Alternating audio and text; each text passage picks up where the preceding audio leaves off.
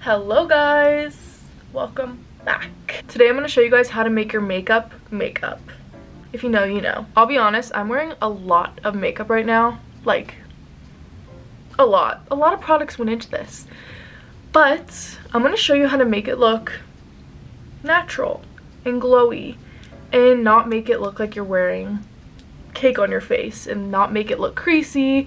I just want to show you all my little tips and tricks. Be sure to hit the subscribe button and let's jump into it. Here's my drink of choice today, an ice cold water out of a frenemies cup. This is something I will cherish and keep forever.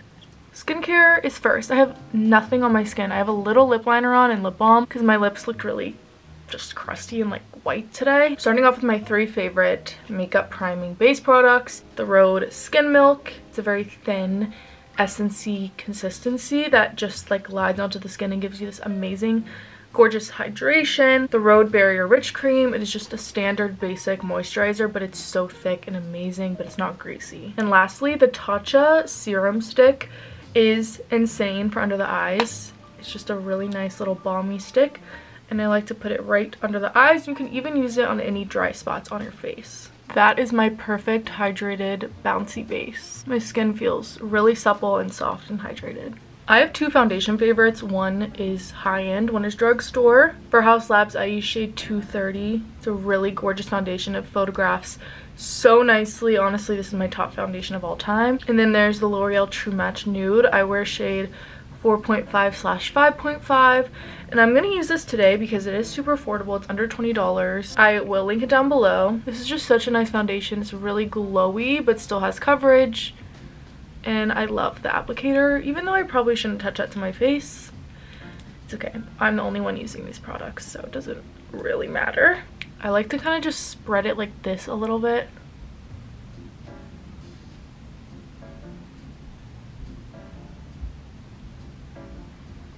If you're trying to opt for that full coverage, like really flawless, dull look, I would stick with a kabuki brush versus a beauty sponge, because the beauty sponge is going to pick up product, whereas the brush is going to maintain the coverage and just give you a really perfect finish. I'm going to add just a little bit more on my cheeks because I have rosacea. My cheeks are always red, unfortunately. But what I was gonna say is I don't think that packing on a thick, high coverage foundation is necessarily what's gonna give you that perfect, flawless makeup look. I honestly think it lies more in the concealer and the way you do your concealer and your contour. That is what's gonna give you that perfect finish. So right now I'm just kind of providing a really glowy, nice base for that concealer and the contour, because you guys are gonna see it transforms the face. This hair is just acting really crazy. The concealer I'm gonna use today is the Fenty Beauty Concealer. I have the shade 175W. This is a really gorgeous, like, semi-matte concealer. It's very velvety.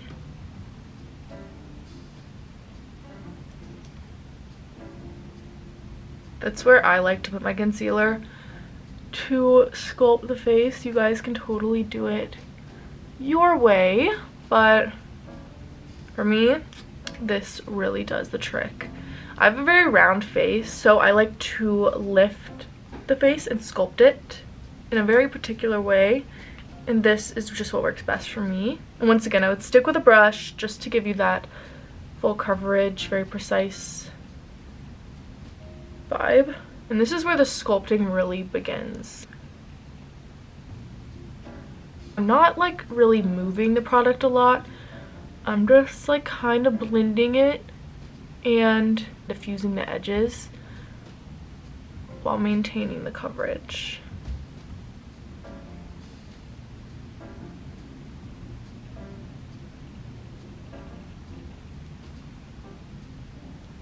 Notice how I'm sculpting out the nose with the concealer. This is called inverse contouring, and it just means that you're going in with a lighter color to give the illusion that you contoured with the darker color, basically. Now that we have a really rough blend, then I like to go in with the beauty sponge. This is damp but not wet, like by any means, and this is when I go in and I refine the work. So I'm just blending, softening, just kind of tapping over everything and making those edges like literally blend into nothing. Like you can see how there's a faint line, but it's nothing crazy. On to bronzing and sculpting. This is the Persona Cosmetics.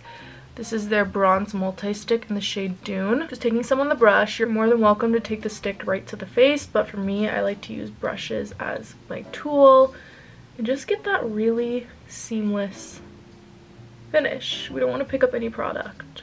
I'm starting right where the hollow of my cheek is. I never blend down, only up. I'm going to do half my face so you guys can see the difference. I like to go right here in the front of the brow and back towards the temple and a little on the jawline. I know this looks crazy because I didn't do the other half, but here's one side bronzed and here is the more flat side. If you are a different skin tone to me, darker or lighter, Persona also has a lighter and darker shade, obviously. The formula is just really good. One thing I think people are scared of is wearing too much makeup in general. I just think that if you use the right tools, like good brushes, good sponges, and good technique, you can get away with a lot of makeup. Like, I wear a lot of makeup when I go full glam, and people don't even really, I don't think, clock it, because I feel like I'm using techniques that just allow it to look really natural. I'm going in with my sponge again just to diffuse those edges once again, especially under the eyes. You want to make sure you are picking up any extra product with your sponge and just blending out everything. This will really help with creasing. For cream blush, I'm going in with Fluorotique from Pat McGrath. This is a super hydrating formula. They used it backstage at the Maison Margiela show for the makeup. It's a balm texture and it has a really natural finish, and I just love this color. I like to focus blush right up here on the cheekbone, and then I lightly diffuse it into the cheek and up the temple, then into the hairline a little. I also go over the nose. And this might look a little intense now. In my opinion, it doesn't, but for you guys, it might seem a little intense. But I promise blush fades first, and I always want more. I love that so much. The one size powder is crazy. It literally blurs so good. And here's how I'm gonna set my makeup today. I'm just gonna go in with the damp sponge with the powder on it, and I'm gonna kind of bake under my eyes, down the sides of the nose. I also am gonna bake by my smile lines and on that pimple because it's huge. I like to bake in the area that I get the most oily. So for me, that is right here. That's where my pores are the biggest. And then I also like to bake under my eyes because I feel like it just gives me that really perfect under eye. That's something I'm really big on with my makeup, is my under eyes. And I feel like I've mastered it pretty well. Also gonna bake a little in between the brow and the chin. Now, a lot of people would go in maybe with their bronzer right away on top of this, but I always set my whole face with powder before I do any bronzing, because I feel like when I bronze over stickiness, it just looks like not seamless. It sticks in some places, it skips in others. I go in with a big fluffy brush. This is my Dibs beauty brush. And I'm just literally taking this Kosas powder in shade Feathery. It's like translucent basically. And I just like to go over the face with this, kind of dusting away a little bit as well. Set my eyelids while we're at it. I mean, I just like to go in with this, and I promise it doesn't look cakey. It just sets everything. After I let that powder sit for a bit, I dust it away. I really love this little Real Techniques brush. It is the setting brush. It just perfectly fits on the face. At this point, you're gonna be like, okay, I look really flat and just like lifeless, and that is the point, okay? This is like our building block base. The most important next step, you guys, you cannot miss this step. It is literally crucial to this whole situation. You have to drench your face. So I know this is a Charlotte Tilbury bottle, but this is actually MAC Fix Plus in here. I had an issue with the sprayer of the Fix Plus, so I just put it in this empty bottle. I literally just like to drench my face. You want all those powders to literally just like melt. I know it feels wrong, but it will look so right. See how it's bringing some life back? I'm gonna do my brows super quick. I just like to use this Anastasia brow pencil. I use shade dark brown. Now I'm using the Refi brow tint in the shade black to bronze and do my blush. I have been obsessed with this Hourglass palette. This is the ambient like snake one. I'm pretty sure it's an Ulta exclusive. I'll link it down below, but this bronzer is insane. It's stunning, and I just like to pop it on like that. This brush is the Makeup by Mario dual-ended brush. It's just like the perfect brown bronzer. Whenever I'm freshly tanned, it's like a really nice just color. I also like to put a little on the nose right here, but we are about to contour it. Then I'll get back to the blush. If you watch my videos, you know the one size little contour palette. This cool shade on the top is my go-to nose contour color. It's very similar to Hoola by Benefit, but I've just been tried and true to this one. So for my nose, I like to go underneath. I like to go right here, make it like a little button, and then starting from the top of the brow, I will do the bridge like that. And it's gonna look harsh, but I'm gonna blend it, so.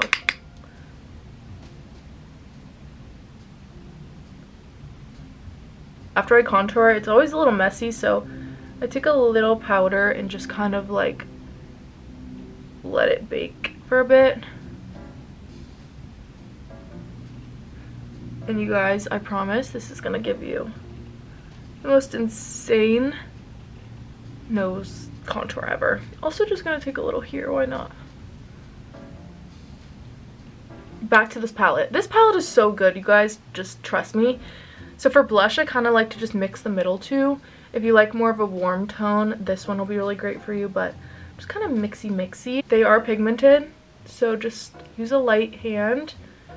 But I just, again, like to kind of focus it on the cheekbone and work it up. Honestly, I think my #1 key to just having natural looking makeup-y makeup is glowy products. So you'll notice that this blush has a sheen. All of these have a sheen. The blush has a sheen, the bronzer has a sheen. That is the key for me to not look cakey. If I was putting on a matte blush, a matte bronzer, a matte powder, matte foundation, you're gonna look dry. You're gonna look like you haven't had water all day. I'm so sorry if the lighting keeps changing, you guys. I'm using a lot of natural light today, along with little ring light. So just it's out of my control. I'm also gonna take a little of the bronzer and pop it on the eyes as well. This will really tie in everything. This product is my holy grail right now for getting luscious skin. It's the Dibs Beauty Popstar blush, and I love using the really light pink side. And I use it as a blush topper. And guys, I'm sorry. Look at that. It's crazy. Again, like, using glowy products is what is gonna change the game. Because my makeup is completely matte right now. Like, it's not wet or like damp by any means. It's not going anywhere. Another holy grail, I talked about this in a few videos. This is the Hourglass Brilliant Strobe Light. Watch how this transforms the base. It's not really a highlighter. It's like a really finely milled, glowy powder. Putting it on all the high points of my face. Guys, I'm obsessed. This is where I like to spray my face again.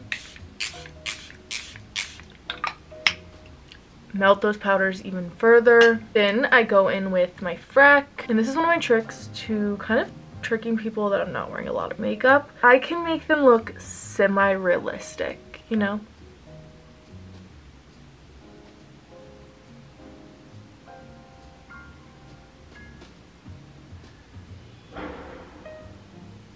I make little beauty marks. I put them in the same place every single time so that it's consistent. Then to highlight the nose, I go in with the Rare Beauty in the shade Mesmerized. And this is like the perfect finishing touch for me, at least. It's just so good. Guys, this lighting is crazy. Like, it keeps changing every 5 seconds. I'm really sorry. I really am. On the eyes, you guys know the drill. I'm just taking a little light brown and doing a little tiny wing. You guys can totally customize your eye look for this base look however you want. Curling my lashes. This is the Kevin Aquan curler and it's really good. Then I'm using the FanFest by Benefit. I'm so into like the no lash look lately. Of no lash extensions and just a little mascara. I think it's so fresh. On the lips, I'm going to use Nude 11 by Skin. And a little of Nude 14. And for gloss, I'm using Summer Fridays. This is in the shade Pink Cloud. Alright guys, here's the final look. I'm wearing a shitload of makeup. I actually am. Like, you guys saw all the products I use. This is not like a 2-product makeup look by any means. But in my Delulu opinion, this is giving natural beauty, like yourself but better, enhancing your natural features. Do you know what I mean? Again, maybe I'm crazy. Maybe I look like a cake face, but I don't think I do. Use glowy products. Stay away from all matte products. Even though you might think you need them, try this and let me know what you think. Alright, I love you guys. This lighting is just being insane. So I'm gonna go. Hope you guys enjoyed and I'll see you in my next video. That was a big one.